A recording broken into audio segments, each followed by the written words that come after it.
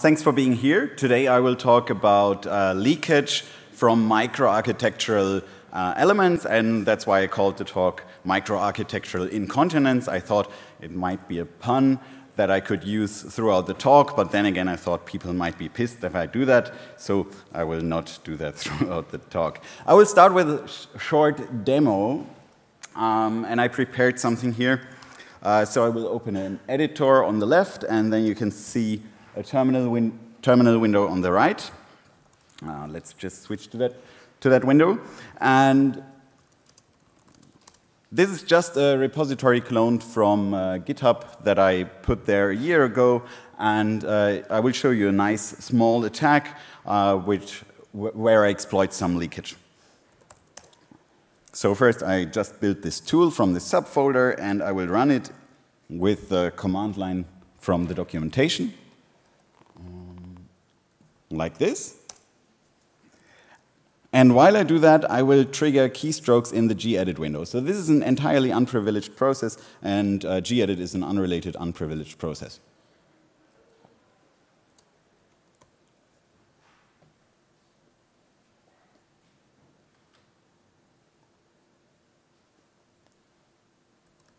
Okay, so as you can see,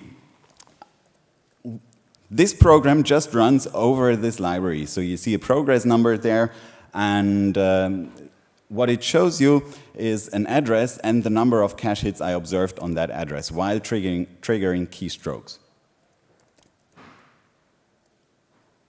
I will just pick one of those addresses and see how I can exploit this address.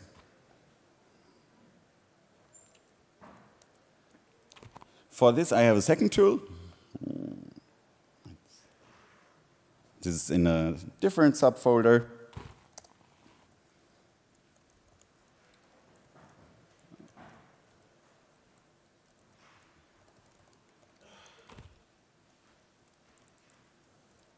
Yeah, okay, I tried this already earlier that day. And if I do that, let's see what happens. Okay, nothing. And if I switch back to gedit,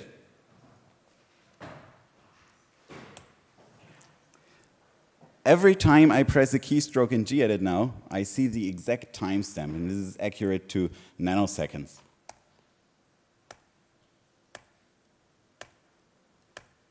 Okay, so this took me a few seconds to find this leakage. There's much more to find. You can even find in the GDK library, for instance, it does a binary search over a key translation table, and there you can even single out some keys.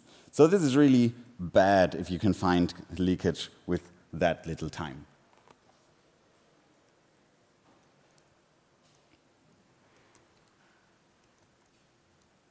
Okay. So let's start with the talk. So instead of incontinence puns, I will just give this other analogy. You know probably those water races. If you haven't done them, they are fun even as an adult. It's a lot of fun to carry water over a field and pour it into another bucket and try to not lose water while doing that. So the CPU basically also transmits data from one bucket to the other. But when we started with x86 computers, we still had an i386, for instance. Now we're at Skylake. It's 160 times as fast. The DRAM module capacity also went up. It's 1 million times the capacity, and at the same time the manufacturing size went down. So try to do a water race at 160 times speed with tiny cups which fit more content. Probably it won't work. So if you look at microarchitectures, starting from Nehalem and now ending at Skylake, we see a performance improvement from each architecture to the next of about 5%. And this improvement comes from very, very small optimization, mostly caches and optimizations in single instructions that can now take some shortcuts. And every optimization that you have in your program or in your hardware that is dependent on data or the location of the access or anything like that means more and more leakage, and we can exploit that. So, who am I? My name is Daniel Gruss, and I'm a PhD student from Graz University of Technology. You can find me on Twitter. You can also send me spam emails if you like to, but you can also just ask me questions there. Side channels are not a software bug. Side channels exist although you've written the software in a sort of perfect way. Of course, you can write software in a side channel resilient way, but that's often very difficult, especially if you think of something like processing keystrokes. That involves interrupts, that involves code execution paths that you only execute if you process a keystroke. So probably it's really hard to eliminate that leakage. If you have a safe software implementation, this does not mean that you have a safe execution. You can still get data leaked from the software implementation. And the leaks come from the hardware, because the software runs on hardware, and hardware is not perfect. So we will talk about leakage from hardware. We can attack a lot of different things with that, crypto or other sensitive information like keystrokes. If you imagine I type a password and you know the length of the password, or you can even single out some digits, that would be a bad thing, and mouse movements might also be bad to observe if you can do that. We will start with timing differences. All the attacks I do start with the timing differences. So you see one case and the other case, and you observe that you have a different runtime for those two cases. So here we have cache hits. They are mostly around 75 cycles in my case, including all the measurement overhead, of course. But cache misses are clearly apart from that, so they are mostly above 200. Actually, there is not a single case that is below 200. So saying, if I want to distinguish a cache hit from a cache miss, everything that is below 200 is a cache hit. Perfect. Perfect distinguisher. Caches work like this. You have multiple cores. The level 1 and level 2 cores, they are small and they are private. And you have a large level 3 cache, which is shared among all cores. And it is inclusive. That means everything inside the level 1 and level 2 caches is also inside the level 3 cache. And it looks like this. So we have a cache line in level 1, in the level 1 cache, and it's also in the level 3 cache. And if we now evict this data from the level 3 cache, it will also be evicted from the level 1 cache of the other core, which gives us a power to remove things from a remote core. We can throw out data from a core that we cannot access. The next property that we are going to exploit is that caches are set associative. If you work on a lot of congruent addresses, then they would map all to the same cache line, right? So nowadays we don't have lines anymore, but they are sets, and they have multiple ways that are equivalent, and we can just use one of those ways. And a replacement policy decides which of the ways is evicted and where the new one is stored. And this is all we need to perform our first attack. This is the flush and reload attack, a very powerful attack. It's also the attack primitive that I used in the demo I just showed you a minute ago. So the flush and reload attack works like this. You have an attacker program running and a victim program running. They have a separate virtual address space, and they use the same shared library. A shared library is shared in memory, and because a cache is based on physical addresses, it's also shared in the cache. So if it's cached for one of them, it's cached for both.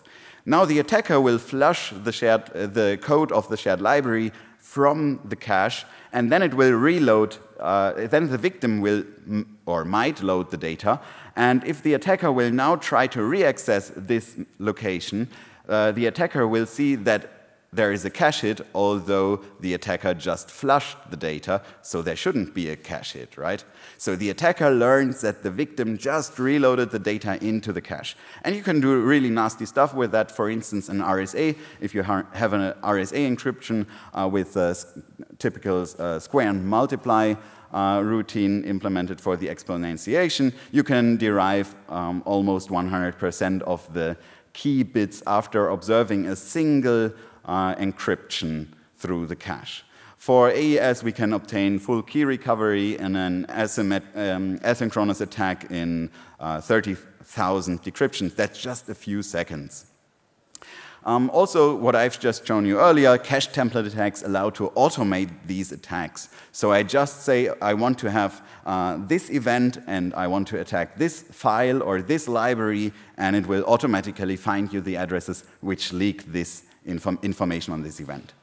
Now, flush and reload requires shared memory. If we don't have shared memory, we can still do a similar attack exploiting the set property, that the cache works in a set associative way. And here the attacker fills the entire address, the entire cache set, which addresses from its own address space that are not shared. And now if the victim does some computation, for instance an AES encryption, it will replace ways in this cache set.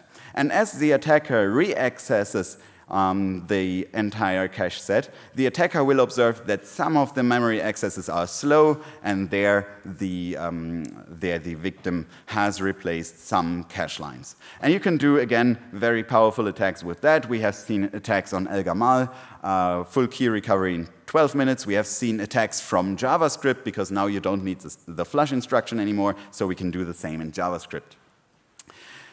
What are the challenges? You need addresses that are congruent in the cache, and this is a bit difficult because we don't know how addresses map to the different slices of the different cores, and also without any privilege, typically you cannot get physical address information on current computer on current Linux systems, for instance, without having root privileges.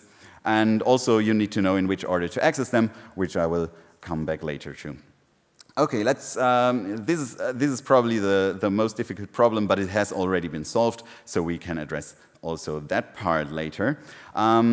Just before we start on the prime and probe stuff, I will just present you one more attack that is related to flush and reload, that is flush and flush. And it's based on the observation that the flush instruction already leaks whether something is in the cache or not.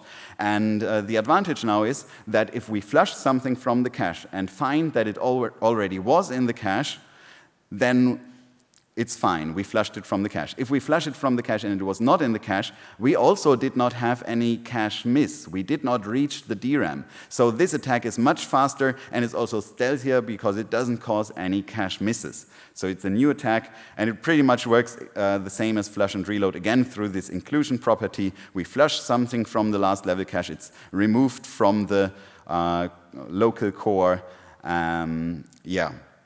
This will be slow because it has to be removed from the local level 1 cache, and otherwise it would be fast if we just flush it from the last level cache and nothing is there.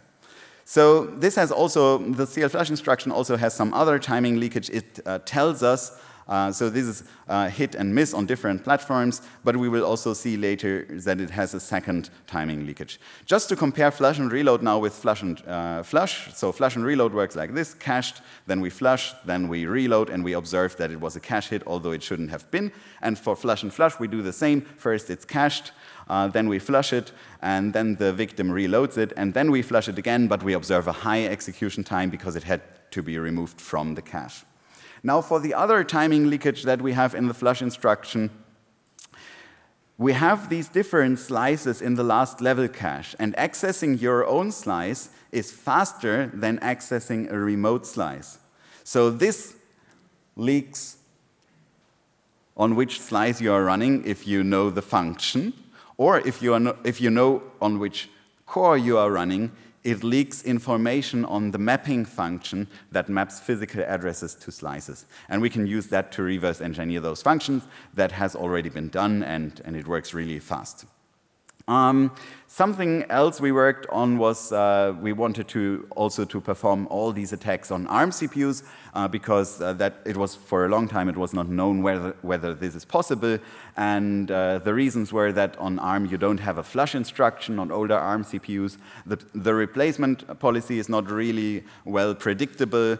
Also, you don't have RDTSC to get cycle accurate measurements, and the last level caches are usually not inclusive. This changed with the most recent ARM CPUs, but for older ARM CPUs, they are not inclusive. And also, you can have multiple CPUs. On modern smartphones, you have multiple CPUs that have separate caches. And still, we were able to implement all these attacks because caches are coherent. They will try to be coherent, and they are. And that's why we can still perform these attacks, even cross CPUs, and we can build covered channels with up to a megabit of throughput.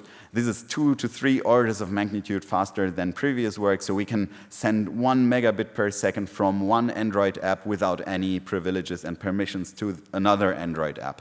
So one might have access to your contacts and send it to another app that has access to the internet, and then all your contacts are on the internet within a second, and you are not aware why that happened. Side channels are also possible. We can monitor taps and swipes just as accurate as the keystrokes I've shown you before. We can also attack crypto implementations.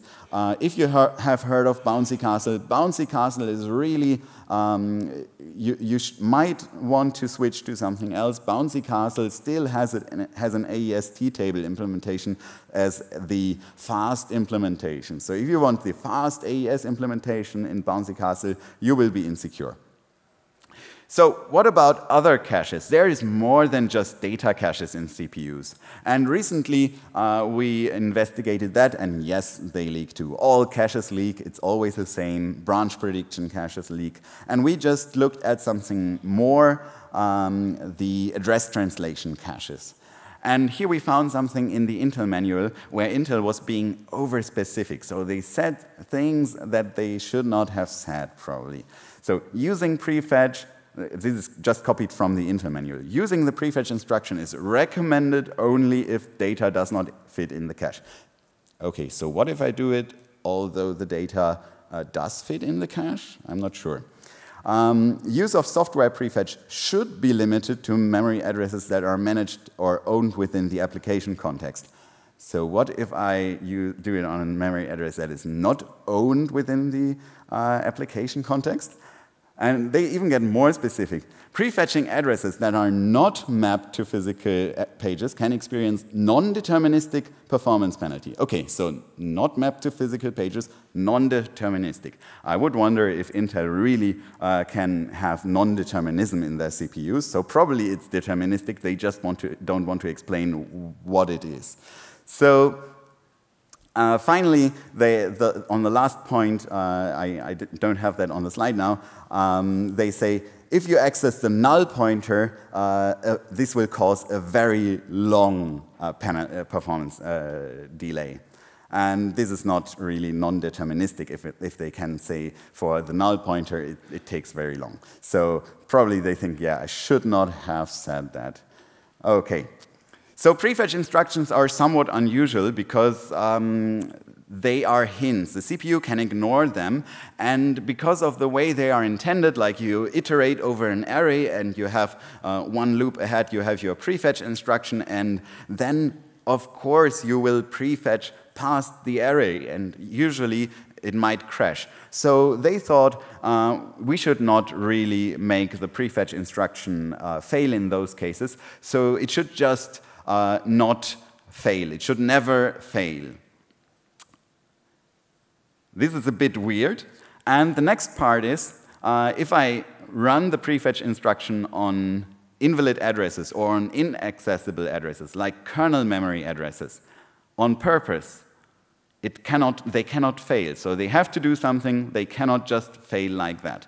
And the nice part on x86-64 is, or generally on x86 is, you can put the kernel wherever you want. You can put the kernel to the null pointer, you can let it start there, you can put it to -2 gigabytes or -1 gigabytes. You can put it wherever you want. And this causes a lot of trouble here because the prefetch instruction cannot know where the kernel is. So it has to do some translation to find out whether it actually should prefetch the kernel now. So the address translation on x86-64 is a bit complex because you have those 48-bit virtual addresses and they translate to something like 52-bit physical addresses, and you have multiple layers of translation tables. Those tables are each 4 kilobyte in size, and if you would access a single memory address now, you would have to go through all these translation tables. This would be really slow. So Intel introduced another cache hierarchy. So here we have a cache hierarchy that is again specific to the cores. And the lookup direction, I found this part really interesting because the lookup direction is inversed to the previous lookup in the real page table. So we start in the instruction TLB and the data TLB, and if we find an address there, then we can stop there. If we don't find it there, we have to look it up in the page directory entry cache. If we don't find it there, we go to the next level, and finally in the PML4E cache, we can look up whether we have a PML4E entry. And if it's not there, we have to go to the page tables in DRAM, and this will be slow. So as further down we have to go, it will get slower. So on modern systems, modern operating systems, it's usually organized like that. You have the user space and the kernel space, and the context switch just switches to the kernel space, but the kernel space is always there, and it's only inaccessible through permission flags in the page tables. Now, as you could guess a kernel address, in earlier attacks we have seen that, you could exploit a kernel vulnerability if you guess the right kernel address. And they have tried to prevent that by introducing ASLR, so now kernel and drivers are at randomized offsets, and this tries to mitigate return-oriented programming attacks and stuff like that. But if you leak an address, ASLR is basically defeated because only the offset is randomized. Also in modern operating systems like OS X, Linux, BSD, or even in Xen, you have a kernel direct physical map. This maps the entire physical memory into the kernel address space. So for every page that you have in your user space, you also have one page in the kernel space that maps exactly the same location. And we will exploit that later on. So we performed multiple attacks with that. The first attack was on a kernel driver on Windows, and here you can see the minimum about there. We called a syscall, and we checked with prefetch how long it takes to prefetch an address, and then we found that if we executed the syscall and prefetched the right address, we just found out which address was used by the driver. So this is the address that we targeted that is part of the driver. And as we can run this experiment on our own computer, we can compute the offset to the start of the driver and basically have learned the start of the driver and defeated a KSLR.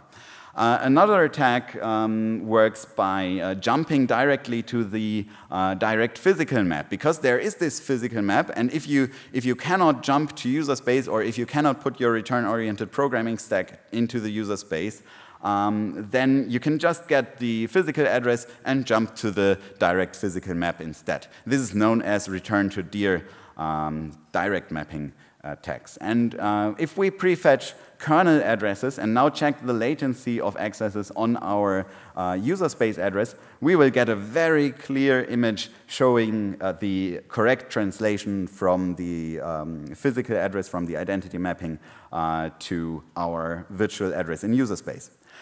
Beyond cache attacks, we have other leakage in system that I also want to talk about. First, Rowhammer, where we have leakage from DRAM cells, so actually really the charge from the DRAM cells leaks physically, and for the second part, DRAM, again, that will be a side channel leakage. So how does DRAM look like? We have today modules like this. They typically have several chips on them, and we typically have multiple of them in our computer. So here we have a 2-channel system, and these DIMMs typically have 2 ranks, and then we have the chips on these DIMMs, and the chips are further divided into banks, and these banks are further divided into rows, and these rows contain the actual bits that we store in the DRAM. Now, to access a row, we need to copy it to the row buffer. So if we want to read something from a row, we activate the row, we copy it to the row buffer, and then we can transmit the row buffer to the memory controller in the CPU. Now, DRAM leaks charge over time, so we need to refresh DRAM all the time, constantly, to refresh the cells so that they don't lose their value. If we don't refresh them, they would lose the data just by themselves. And we found that, or other researchers found, and we built on their work, that cells leak faster upon proximate accesses. And this allowed to implement the Rowhammer attack. The first was presented in 2014, and then the Google guys developed the first practical exploit from that in early 2015. We worked on the same topic and tried to make the Rowhammer attack work without flushing the memory from the cache. Because to reach DRAM, you have caches in your CPU, and everything that you access will be cached. So to access the DRAM, you need to flush things from memory. And that is how the first Rowhammer attacks worked. They flush the data from the cache, and it will go back to the DRAM. And then as they reload it, so basically just as in the flush and reload attack that we've seen before, they reload the data from the DRAM bank, and there they activate the DRAM row. So here we access two different rows in the same DRAM bank. Okay, so as we do this repeatedly, after a while, we have had enough proximate accesses that we will have a bit flip in the row that is between the two rows that we accessed. How can we do Rowhammer without CL flush? Why do we actually want to do that? Because we have this root exploit from Google. Why don't we just use this? So we thought it might be really nice to have a Rowhammer attack from JavaScript, and there we don't have a CL flush instruction. And our idea was to just use regular memory accesses, and we can apply the techniques that we know from cache attacks already. Rowhammer, prime and probe style. It should work. So in theory, it would look like this. So we do our prime and probe attack, which replaces all the ways in the cache set and evicts the data that we wanted to evict, and then we reload it from the DRAM. Okay, then we repeat this over and over again, and then we will have a bit flip. So much for the theory. There were quite some problems while developing this in practice. Okay, so we have two things that we need for Rowhammer. As I said before, we need uncached memory accesses. But the other thing that we need is we need to be fast. It's a race against the next row refresh. If we are too slow, we can't have a bit flip in DRAM. So we need to optimize both the eviction rate and the timing. And then we came up with 4 challenges. First, how to get accurate timing in JavaScript to measure whether our eviction is fast enough. That's actually easy. We can just use JavaScript functions for that. How do we get physical addresses in JavaScript? I will come to this in a minute. That's also something we solved in a previous work already.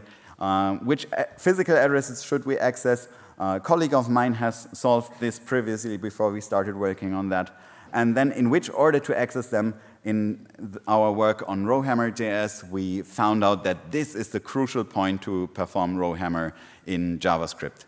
So how do we get the accurate timing? In JavaScript, you have the window performance now function, which returns a really accurate timestamp. Back when we worked on the attack, it was still accurate to nanoseconds in Firefox. A recent patch rounded it to 5 microseconds. That was by the end of 2015.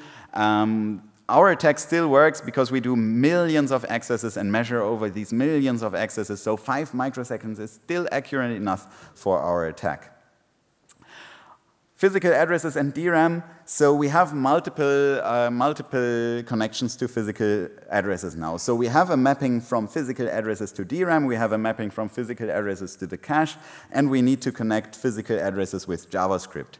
And physical addresses and DRAM, there is a fixed map similar to the map from physical addresses to caches that maps physical addresses to DRAM cells. And it is undocumented by Intel, of course, because they found something that they think is very performant, and they don't want everyone to know what this function is. It has been reverse engineered for Sandy Bridge by Mark Seaborn, and we reverse engineered it in a recent paper for basically all architectures. Our reverse engineering approach runs in software, and it also works on mobile phones, for instance. How do we now get physical addresses in JavaScript?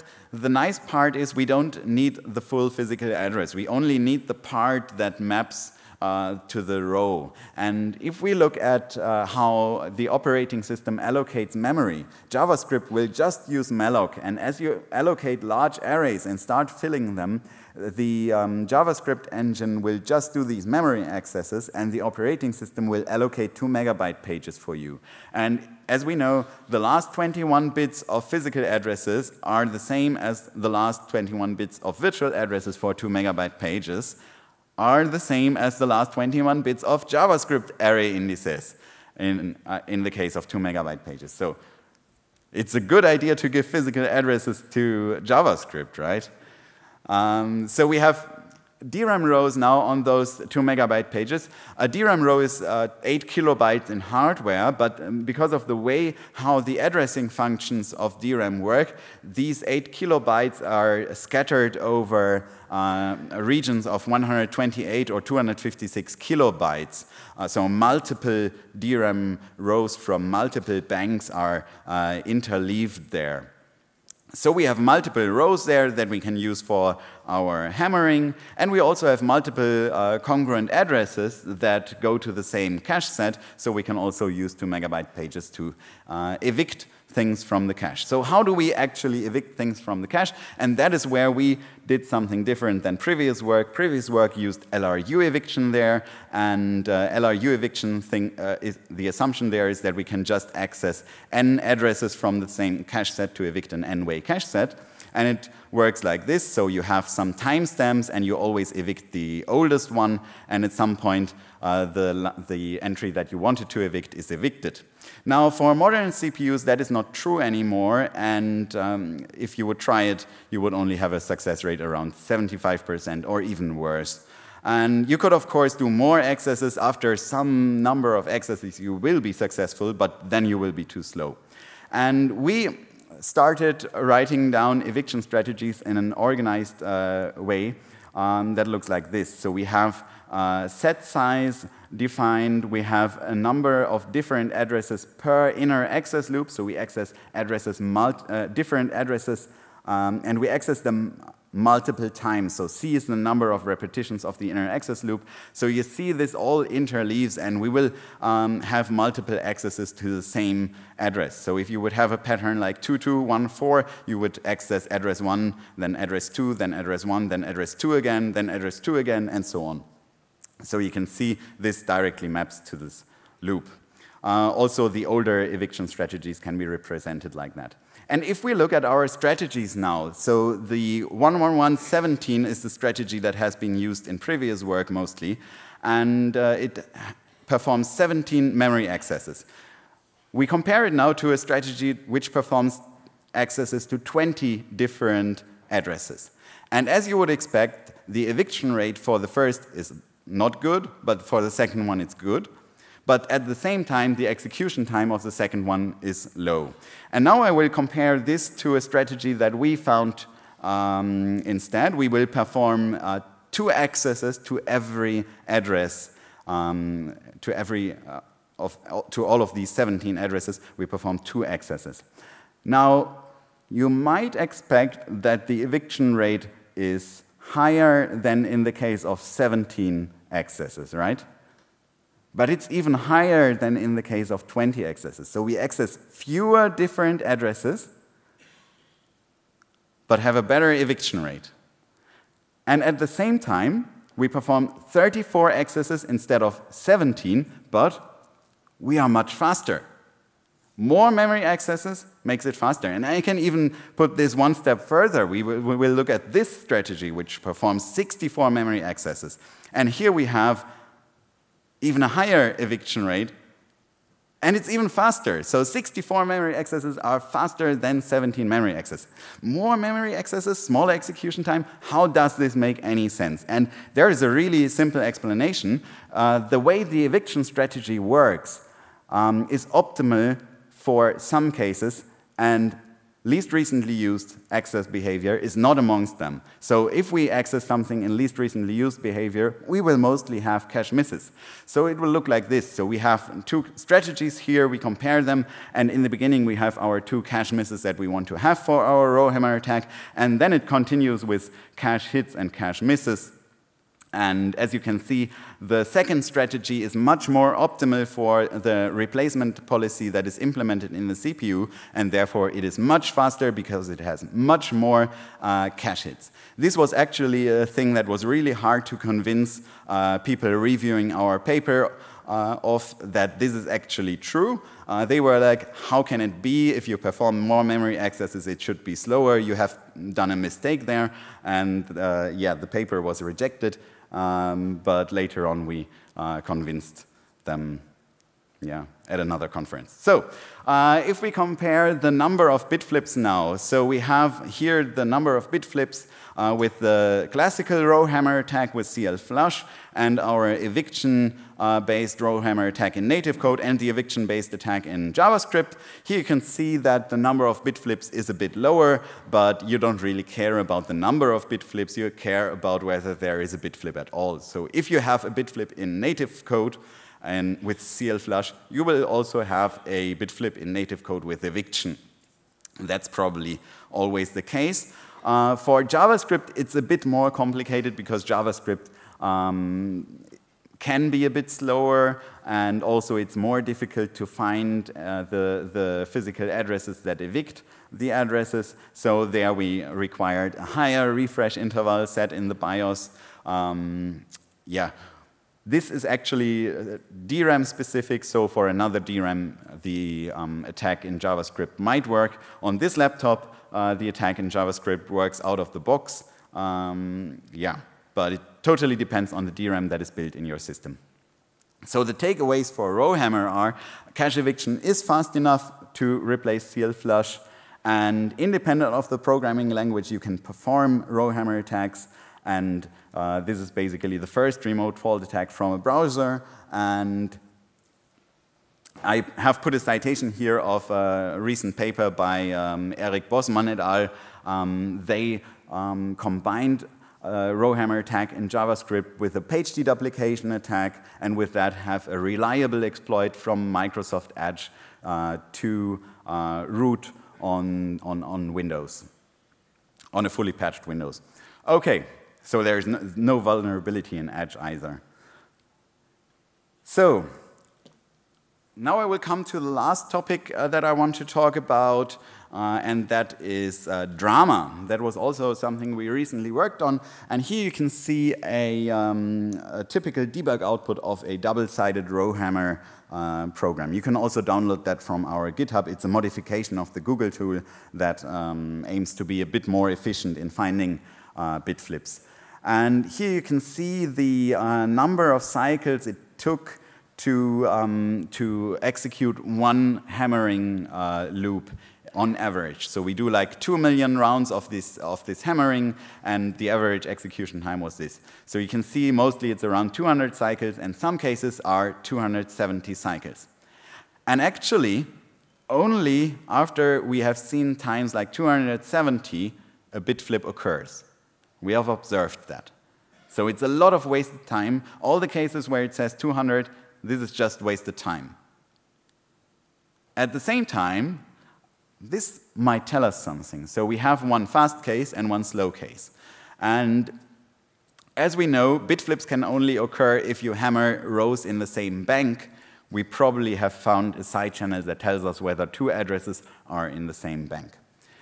So the other motivation why we worked on these DRAM-based attacks is cache attacks can either not be performed across CPUs or need shared memory. So if you have shared memory, you can definitely perform cross-CPU attacks, but if you don't have shared memory, cross-CPU attacks can be difficult and probably don't work. So this is really difficult because cloud providers now turn to disable page deduplication, which is a good decision, but then we can't perform attacks anymore, which is a bit sad. So if we want to attack the DRAM, we can perform attacks across CPUs Because DRAM is shared among multiple CPUs. You have a system with multiple CPUs in different sockets on the same mainboard, and they share DRAM. But we don't share memory. So you share the DRAM module, but you don't share memory between the virtual machines. Let's go back to the DRAM organization. So you have these banks and the row buffer. And if you think about it, the row buffer is basically a cache. If something is already in the row buffer, it will be fast. If something is not in the row buffer, it will be slow. Because we have to activate another row, write the row buffer back to the, first write the old row back to the, from the row buffer to the actual row, then activate the new row, then copy it to the row buffer, and then we can see the timing differences. So how do we exploit these caches? Basically, yeah, if the row was already opened, we say it's a row hit, similar as a cache hit, and if the row was not opened, we say it's a row conflict, similar as a cache miss. And if we look at the timing here, I just have added to the histogram that I've shown in the beginning. So there you have seen cache hits and cache misses. Now I have divided cache misses into two categories, row hits and row conflicts. And here you can see that there is a small number of cases where we observe a row hit which is faster than a row conflict. And we can, of course, force the CPU to always have a cache miss by flushing memory from the cache. And then we have a side channel attack again. So in this attack, I just show you one example attack because all the reverse engineering, that's all written in the paper. And also we will have a Black Hat Europe presentation on that topic, so you can see it there in more detail. So what we can do is we allocate a large buffer in our attacker program. The victim program runs in parallel. They have no shared memory. Then we might have the situation that both map to the same bank in DRAM, because banks are huge. You only have like 64 banks in DDR4. So the probability that you share a bank is really, really large. And the probability that you share a DRAM row is also large, because DRAM rows are scattered over like 256 or 512 kilobytes. So the probability that you have a 4 kilobyte page in that region and the victim has a 4 kilobyte page in that region as well is really large.